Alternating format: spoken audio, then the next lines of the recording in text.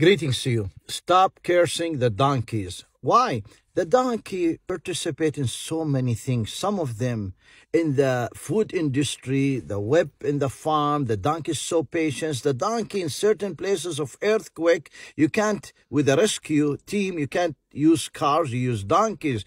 The donkey make tasbeeh, perhaps make tasbeeh more than me and you, glorifying Allah subhanahu wa ta'ala. The donkey is not a backstabber like certain people and criminals. So therefore, you find somebody saying to somebody, oh, you are a himar, you are a donkey.